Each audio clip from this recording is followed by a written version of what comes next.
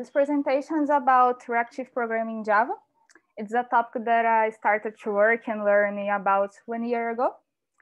And I will talk about RecWorks Java, Spring WebFlux, Area Socket, R2.c, and Project Reactor.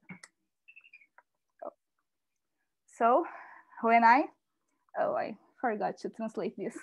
I am Kamila Santos. I am Backend Developer at TM Digital. So I am Community Manager at WomakersCode, Perifacode, and Dev Java Girl. Just 1 minute.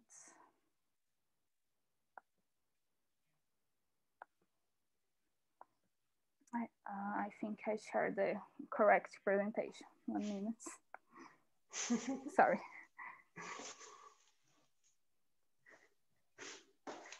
This is the Portuguese version. One version for Portuguese and one version for English. Yes.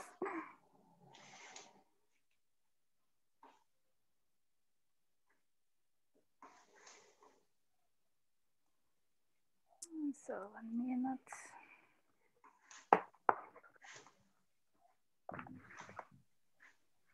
Close my camera. No worries. Just while we're waiting, then Kamila, let me know when you're ready to go. But is there anyone out there? I know I always have a very long, awkward silence after I ask a question like this.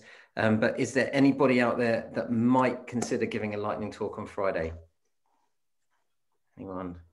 Could you tell us a bit more about it? Because I've never heard of it. I don't know much about it. Oh, yeah, of course. So we run lightning talk sessions every second Friday. So they are talks that are pretty much open to anyone, ideally Java related, but we have all sorts of other things, learning related, mentoring, that kind of thing. Some people talking about getting started speaking and their experiences and that kind of thing. But the idea is really just a chance to get into speaking, to give it a go if you haven't, or maybe if you've given talks internally at your own company, then just to kind of shift gears a little bit and do it in front of people that you're not quite as comfortable with.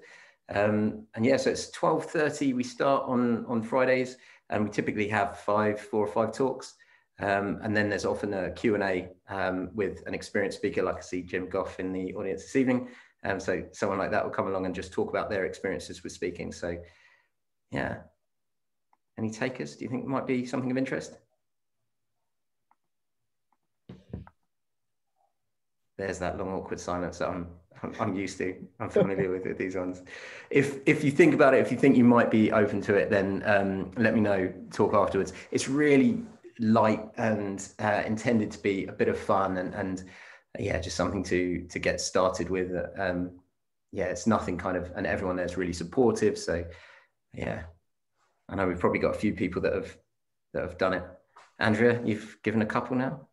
Yeah, sure, up so far, and it's great. It's a perfect way to start. If you have something that you would like to share, if you want to start with public speaking, but you are a bit nervous, afraid, it's the best environment to start. And it's only 5 minutes. So when you see it's gone, so it's really good for people, especially for people who are starting. So there you go. Let me know. Yeah, you can follow up on that link. But we're all set, Kamila. We're all good. Okay. Lovely. All right. Perfect. All right. Enjoy, everyone. Sorry, this is the incorrect version for the presentation. And now is the correct version in English. Let's talk first about reactive paradigm. Reactive paradigm is a programming paradigm oriented to event flows. This close here.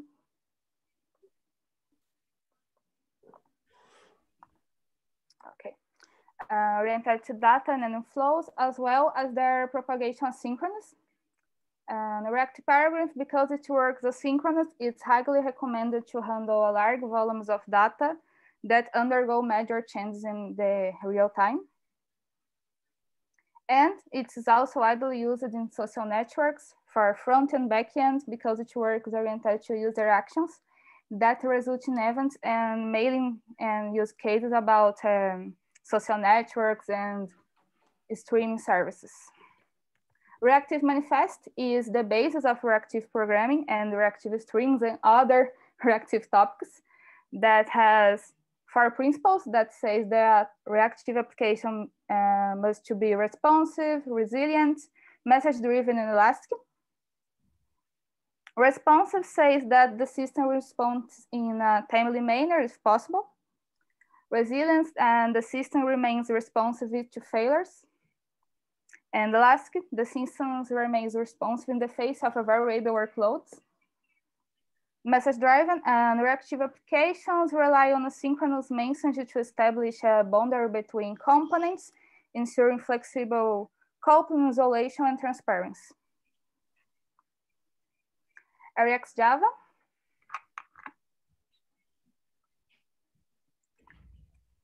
RX Java is an implementation for the reactive extensions of JVM, which is an asynchronous and event-based library that works with observable sequence. I will detail what is our observables and strings and other concepts during the presentation.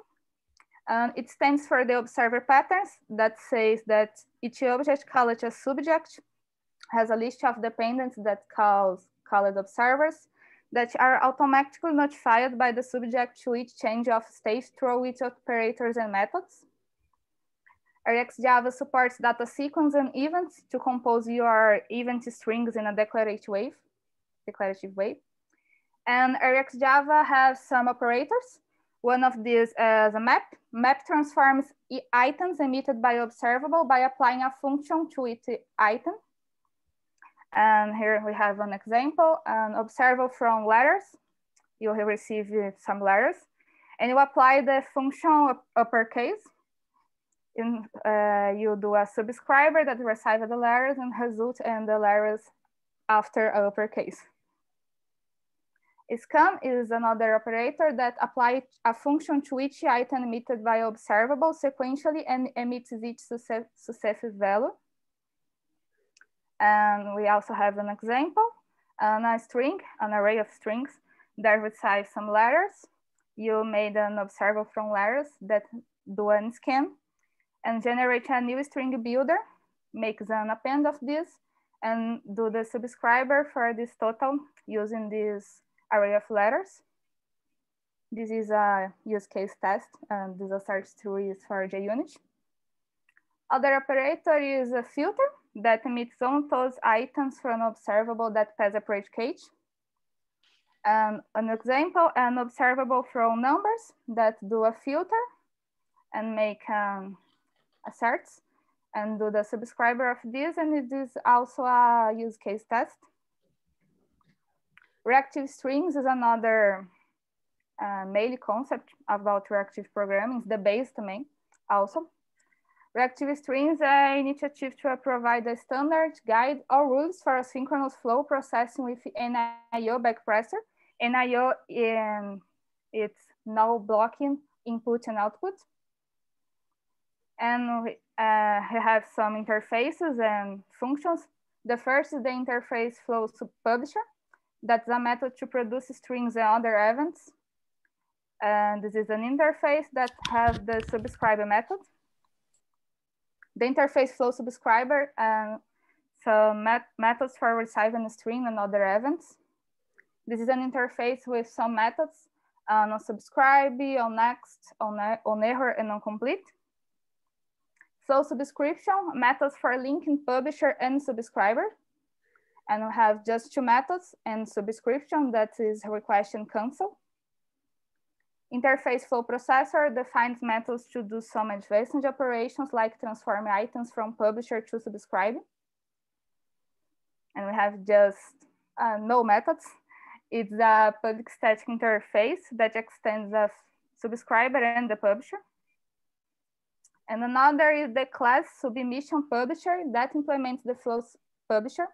That is a flexible item producer according to reactive strings. And we also have no methods. The class transform processor that extends from submission publisher and then implements flow processor. Reactive strings intended for runtime environments, also JVM, as well as network protocols, like R2DBC, TCP, UDP, and others. The main objective of reactive strings is to define the exchange of flow data through an asynchronous limit. Reactive strings, its scope is to find a minimal set of methods, interfaces, and protocols that will describe the operations and entities necessary to have asynchronous data flows with an I/O backpressor. And now some reactive programming concepts. Backpressor is the resistance of strings that oppose the desired data flow through the software, and is a feedback from the receiver to the producer that he is not supporting the load. A string is a sequence of the objects that support various methods that can be operated to produce a result using operators. Linked to a source, a string is capable for emitting 3 events. On next, represent some values and make some operations and go to the next value in a list. On error, that represents that run an error in execution. And on complete, that says in case of finished events, it indicates that concludes some events. Flex emits from 0 to n events passed through on next, on complete, and on error. Here we have some representing of flex. And this is the timeline of a flex from left to right. These are the items issued by a flex. Here we have an operator that indicates the transformation that the operator performs in flex. And after the result of this transformation and an error on the result. Mono, it can emit from 0 to 1 event, passing through on next, on completing an error. Is very similar to Flux. The difference is that 0 to n and 0 to 1. And also we have the timeline with just one element, one item. And we have the operator that indicates the transformation that the operator performs in the mono. Observable, that I say here many times about observables. Observable can pass messages asynchronous. A subscriber consumes the data received from the subscription. Publisher produces the data that will be consumed by the subscription. A subscription is a connection between subscriber and the publisher. And publisher produces data, sends the event to the subscriber that consumes the data. Subscriber sends some feedback to publisher, and here we have the backpressor to control this flow of events and strings. A code observable is the sequence of events is only executed if your observable has an associated subscriber. And the hot observable, it broadcasts events regardless of whether there is an associated subscriber. Area socket is another topic of this presentation. Area socket is a binary point-to-point communication protocol intended for use in distributed applications. It enables the following symmetric interactions model with a sync message passing over a single connection. The first is request response and the string of 1. The second is request string, can finish is a string of many. The third is find and forget, that no response. And the fourth channel is a bidirectional strings. Area socket supports resumption of the session, that is allows the resumption of long-term flows in different transport connections. R2DBC, and the relational database connective brings reactive programming APIs to relational database universe, and the based on the reactive string specifications, provides an open specification, works with relational database and Postgres, MySQL, and others, supports scalable solutions. And the main topic of this presentation is Spring WebFlux. Spring WebFlux can be defined as a parallel version to the already widely used Spring MVC, the servlet model, having as main difference the support for the reactive NIO, non-blocking input and output strings, for supporting the concept of backpressor with the net server coming by default embedded in this architecture, but If you want to, you can use the Undertow or other server, but not by default. From version 5 of Spring WebFlux, we have a reactive part in addition to the servlet structure that already exists. Each module of this is optional. You can use the servlet part, the reactive part, or even both in your applications. And here we have the servlet container, servlet API, Spring MVC, and request controller in the servlet part of Spring, and the reactive part. And this stack, we have Tomcat, Jet, Netty, and Undertone, HTTP, reactive strings, Spring WebFlux, and router functions. But if you want, you can use both of them in your application. Spring WebFlux was developed because we needed no blocking applications that could work with a small number of threads simultaneously, and that could be run with some hardware resource. In Servlet 3.1, an NIO API was provided, but its use does not correspond to the rest of the API and to all the concepts behind servlets, which has blocking contracts. These factors were decisive for the development of a new API that was used independently of the execution time and in a non-blocking way, which was possible with the servers net, for example, or Undertone or Jet, that consolidated themselves in the asynchronous and non-blocking operation. Another reason is that WebFlux makes it easier to understand and use concepts of functional and reactive programming, with the addition of Java 8 functional features and Flowable API reactive strings in Java 9, which enables Spring WebFlux to have functional endpoints and annotation controllers in our applications. And how requests works in Spring. In this model, the servlet model, depending on the volume of requests and the way it was developed, it can cause a slow application and even an out of memory error if you have many requests and are not optimized development environment.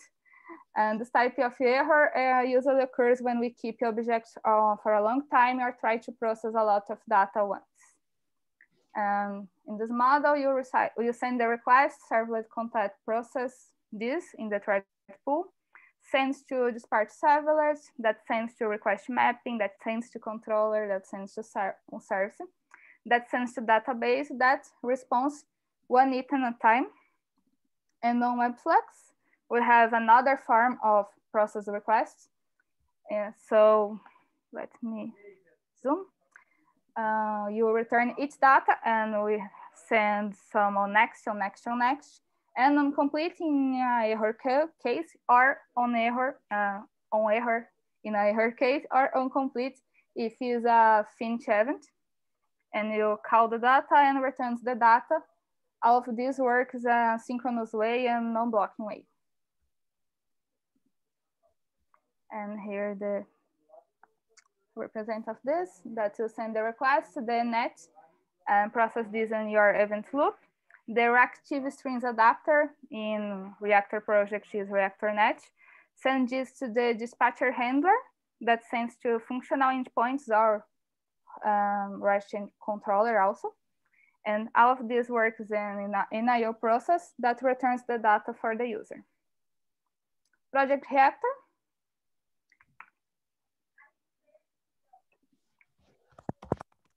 Reactor is a library based on reactive strings specifications. It is completely non-blocking and interacts directly with the functional Java API, string, duration, and completable feature, and other reactive strings that come in Java 9 version. For compose elements using Flux and Mono, microservice architectures offer backpressure mechanisms, right for TCP, UDP, and HTTP, including WebSockets and React sockets. Its operators and shaders can support a lag transfers of volume up to 10 million requests per second, according to Reactor documentation. It was also the first reactive library to implement some points suggested by reactive string specification commons, which were later also implemented by RecWorks Java 2. Its models are abstract and interoperable reactive flows to facilitate their development and can be used with Spring Framework drivers and clients, for example, Cloud Foundry, Java Client, R2DeepC, and React Socket, for example. Reactor core is the main part of this library that other modules are dependent on it. It provides a reactive type that implements a publisher that provides Flux and Mono. ReactorNet is the server for our NIO application used for developing highly scalable server. Benefits. Benefits of WebFlux is non-blocking, which generates a certain performance gain. Fewer threads, less used memory and spent. Follow the principles of the reactive manifest, responsive, resilient, elastic, and message-driven applications.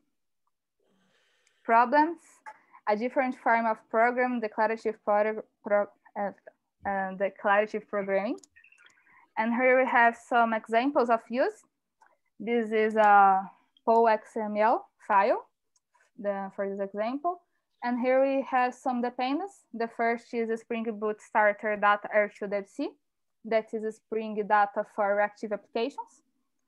And Spring Boot starter WebFlux, that is the WebFlux, the reactive version for our Spring starter web.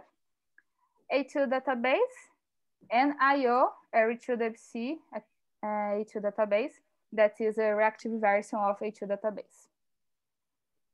And the endpoints, you can just change in reactive controllers using the Flux and Mono. If you have a list of items, you use Flux. And if you have just one item, like can post on the let by ID or find by ID method, you use Mono. Other example of dependence is the Spring Boot starter data MongoDB reactive. That is the reactive driver of MongoDB. And we also have the Spring Doc and OpenMPI WebFlux UI. That is OpenMPI or Swagger, a version of WebFlux. At model, you don't have many changes. You just pass the name of the collection in case of MongoDB. And in the repository class, just change the zoom. You just extend the reactive MongoDB repository. These examples is all on my GitHub, that I don't have this on my computer now. And in the point of a string, another form of media type. And we also have JSON, and we have the media type test event string value. And we have a list of data. And here we have a public flux of speakers that lists all speakers in another format without the JSON. It's a text event string value. And these are some references that I used for the presentation. And that's all. Thanks. Thank you, Kamila. Thank you very much for your presentation. Does anyone in the audience has a question for Kamila? You can unmute and ask yourself, so you can type in the chat and I can read it for Kamila if you want. We had in the chat, Yuri has shared a website that you can use to play around with events on the screen, interactivity. So you guys can have a look. And yeah, any questions? Would you mind just going back to the last example you had up there? This example? That one there, yeah. So if in my database I have a significant number of speakers, would this be enough to basically allow me to start returning the first handful of speakers while still continuing to fetch more from the database? Is that sort of the idea? If I have many number of speakers, I think, and there's another format makes this request. I think JSON is a better form, and maybe use pagination for divide the results and not to retrieve all the speakers, because even in WebFlux you can have some memory users in the case we have some latency on your systems, and pagination I think is a better solution for this. Nice. Let me see, I think we have a question, Kamila, in the chat. Kamila, you mentioned you had an example on your GitHub. Would you mind sharing the link? Oh, yes. I will share my profile, and we have many repositories about WebFlux on my profile for other presentations and my studies also. We'll share the link on the chat. Yes, please.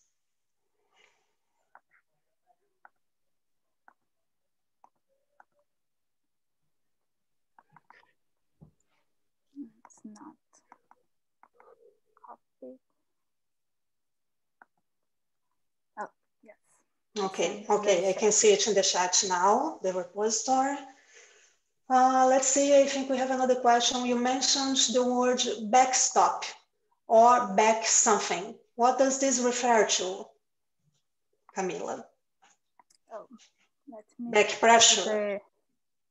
Back pressure is the response of some pressure for the system, and when the subscriber receives many requests and the publisher sends many requests and the subscriber can process all the information, the back pressure is a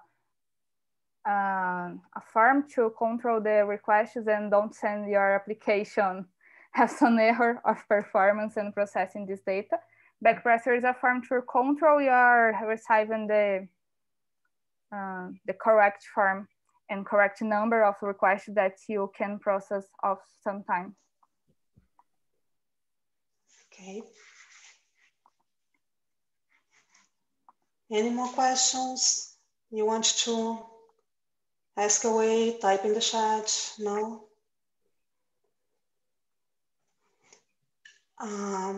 Yeah, nothing more in the chat. So Kamila, I think that we don't have more questions. Is there anything else that you'd like to add?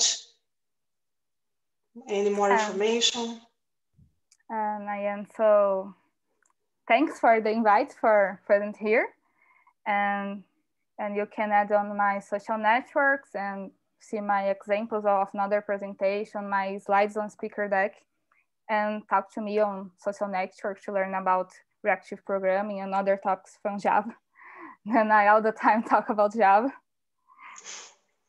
Nice. I think that Claudius, sorry, Camille. I think that Claudius, go away. I want to ask a question. Sorry, go ahead. Sorry. Gibor. I think we can, I was going to ask, do you have any experiences in integrating Vertex with RX Java? Have you, or RX framework, the Vertex framework? RX Java and reactive frameworks, I just study. I don't use them in the work. Okay. I just use the Spring WebFlux and Project Reactor from the ReactiveX initiative or project. I just used React.js in a TypeScript. That is very similar with React Java, but in TypeScript in some tasks. And it's also simple. I think in TypeScript is very simple to use. I don't know in React Java is too simple also. Okay. I think another question, I'm not sure if you understand it, is from Paul Groove. The question is, will Project Loom mean of the need of reactive frameworks? I don't know about Project Loom. I never heard about. I will search for this and try to make a presentation with this topic. Okay, I think that Paul himself shared a link here in the chat. Another question, when would not using RX over blocking? I don't know if I understand the question, but we have some operators in RX Java and reactive strings. One of these is the block.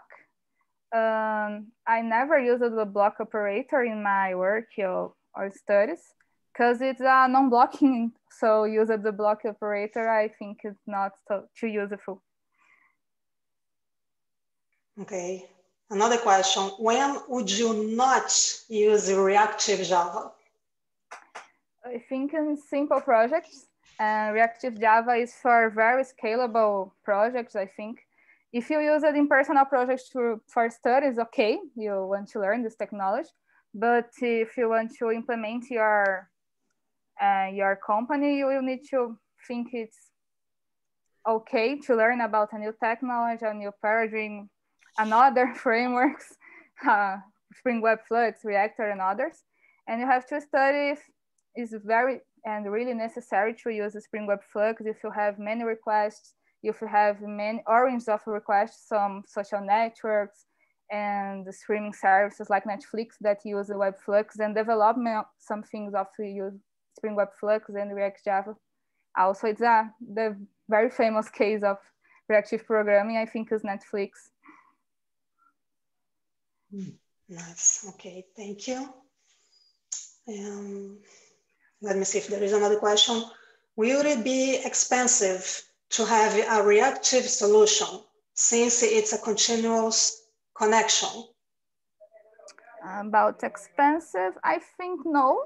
You have to consider all the architecture of the database and the formulas your application is deployed, but I think it's not too expensive to maintain a reactive solution.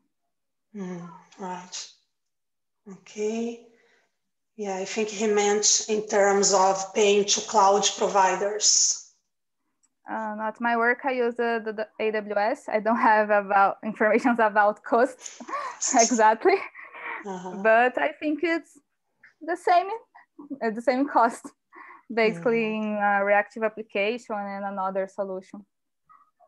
Is there an option like an open source or it has to be paid? Is there a way for you maybe to use it? I don't know. With cloud providers, I think is also the same thing of another Spring versions. Okay. But all the reactive libraries are open source and free. Okay, thank you. Okay, no questions, no more questions in the chat, no raising hands. So let me see, no, because if anyone doesn't have any questions anymore. Kamila, I can only thank you. It was very good having you here. Thank you for presenting this for the community. It's always good to hear about.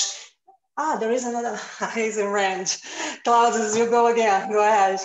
Just claps. Okay. Claps for you, Kamila. Thank you very much. It was really nice for you.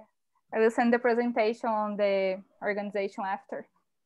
Okay, great. Because if you do it, then Barry can share with everybody in the community. People are saying thank you in the chat.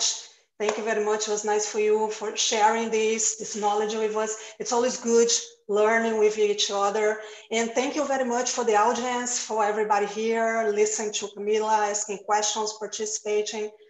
Very good. Thank you, everyone. And I think that's all for today. Have a good evening. Good evening. Bye-bye. Thanks.